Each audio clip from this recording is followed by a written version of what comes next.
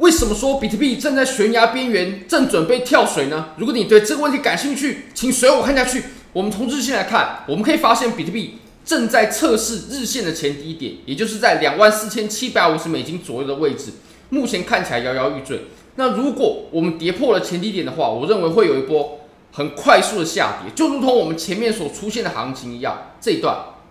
为什么呢？因为你可以发现在我们中间没有产生任何的震荡的情形之下呢，你可以发现我们对应的价格区间它在上涨的时候是运行的非常快速的，行情一下子就拉出了非常远的距离，就走得很远，而且呢量能也很大。那我们在对应的行情，我们在下跌的时候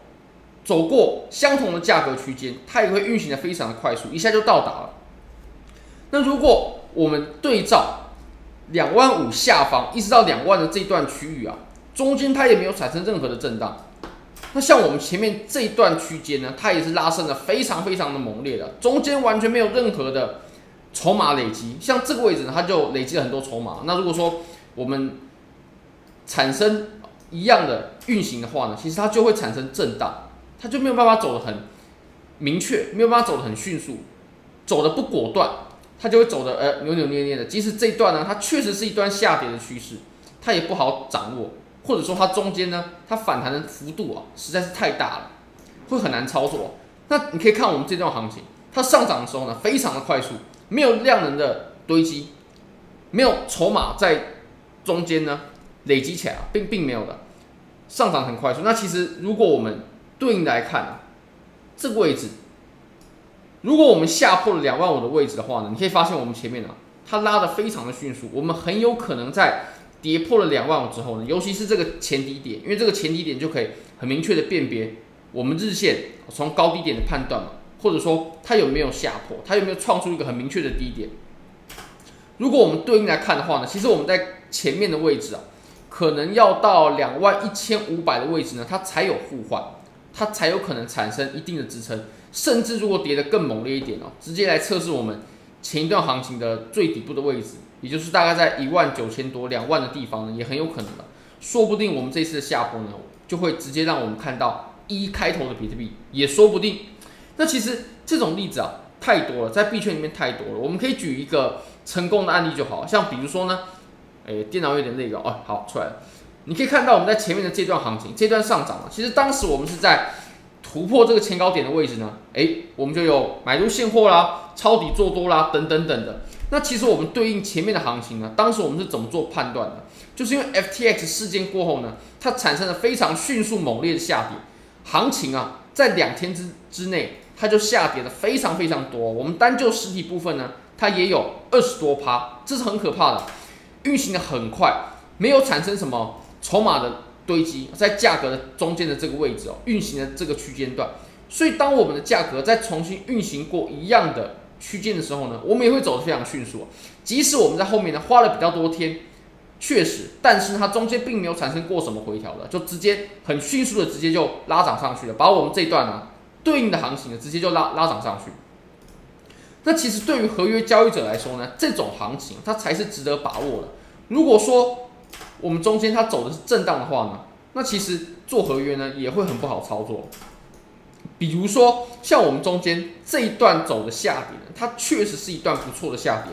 如果我们就最高点到最低点呢，它也有一个20%的跌幅，20%在币圈再加上一点杠杆，其实非常可观的，这个利润是很可观的。但是呢，这一波下跌其实很不好掌握，就是因为中间呢它出现了太多这种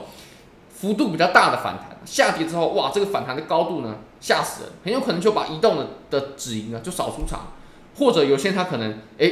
跌到半路才做空，那这个地方也会把它原地止损离场。那你可以看到我们后续的下跌呢，它又产生了很大的回调，那随后呢，它才开启比较顺畅的下跌。那这种即使我们做对的方向呢，我们也会拿得非常痛苦，或者是说就合约来说，这种行情它就并不适合做，它很难做。好做的呢，比如说这段行情，或者是这段行情。当然呢，这段行情当时如果说下破的话呢，我也预期它会跟前面一样出现这种快速的运行过这个区间的行情。那当然，如果有看到的话可以做。不过如果说我们是做这种跌破的话呢，当时它跌破的时间点是在我们东八区的凌晨5、6点的时候，这个我有去复盘那其实确实也比较难那你可以发现，我们随后呢，它确实就产生了这种很迅速的这种下坡。那其实我们当前的行情呢，也是一样的。我也认为，如果说它跌破了我们前低点的话呢，也会出现这种很迅速的下跌行情。那这种很迅速的跌幅呢，我们在持仓上面我们不用拿很久，一下子行情就可以运行出很大一段的距离，一下子盈利就会被拉开了，就跟止损拉出一段很大的差距就可以为我们制造缓冲。那其实这种行情呢，才是作为合约交易者最值得，也是最适合参与的行情，因为一下子我们就打出利润了，避免夜长梦多。那如果我们切到4小时来看的话呢，其实当前在4小时也出现了对于多头呢很不利的信号比如说你可以看我们在这个位置，它就产生了一个头肩顶。那其实我们在以空头为背景的行情之下，出现了顶部结构，这个是非常不利于多头的。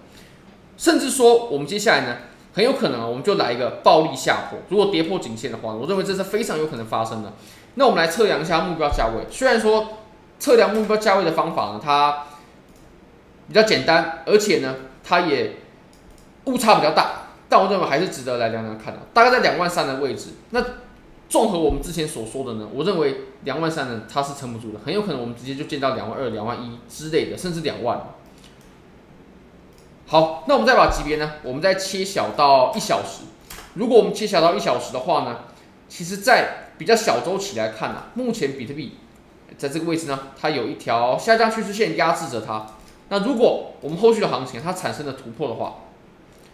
那多头它就还有时间再苟延残喘一阵子。不过我认为最终还是要下破了，最终给它的时间点呢就是30天。如果说30天之内还没有下破，那其实空头的优势呢也会不在，但以当前的盘面来看呢，对于空头呢是占尽了优势的。这个时候其实就应该来一波像我们之前的那种下跌。那如果我们再看到 Bitcoin Dominance 呢，我们也可以发现目前是正在缓缓的回落，这个级别也不小这个可是日线级别的行情。那这种缓缓的回落呢，如果我们在对应比特币的行情比特币它目前走的是创出高点之后，然后下跌，有一个反弹，然后接下来开始震荡了。这个时候 Bitcoin Dominance 它正在缓缓下跌，就表示资金正在回流到山寨币